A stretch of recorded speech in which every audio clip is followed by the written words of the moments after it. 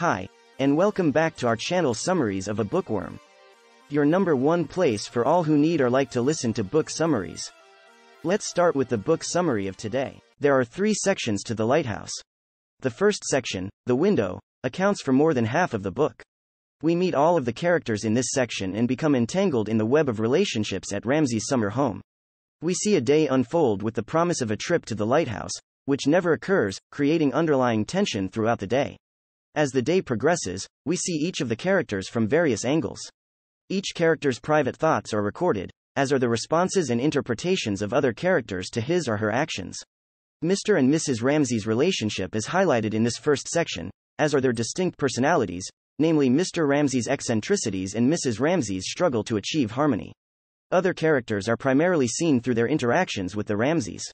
We are looking through a window at the characters in this drama. We get inside their heads by hearing their thoughts as they happen. The day goes by.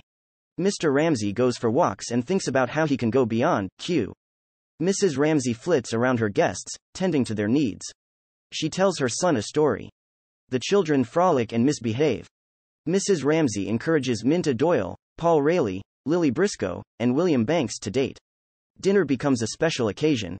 The buff and daub is perfectly prepared, and spirits are high, capped off with poetry, and all the lives we've ever lived and all the lives to come are full of trees and changing leaves. The children have been put to bed.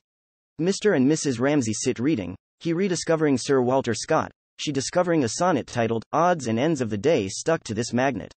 Their feelings for each other, bruised and scattered by the day, resurface. There is a sense of fulfillment. Woolf takes a completely different approach in the second section, Time Passes. An omniscient narrator dramatizes the house's decay over time in this section. Mrs. Ramsay has died, Andrew has been killed in the war, and Prue has died in childbirth. The abandoned house appears to be haunted. Nature reigns supreme in this section. The dark, rain, and wind have now taken up residence in the house. Mrs. McNabb, the housekeeper, is the only person we meet in this section. She serves as a weather vane. She recalls Mrs. Ramsay and the mood of the house in the past.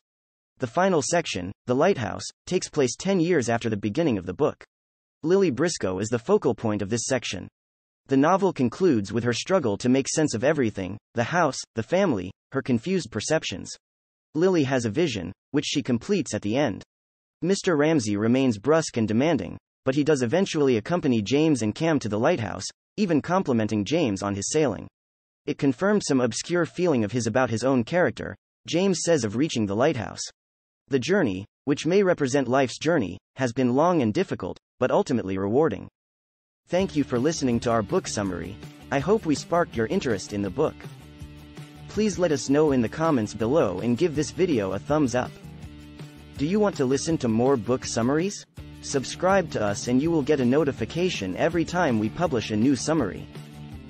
Bye bye and see you next time.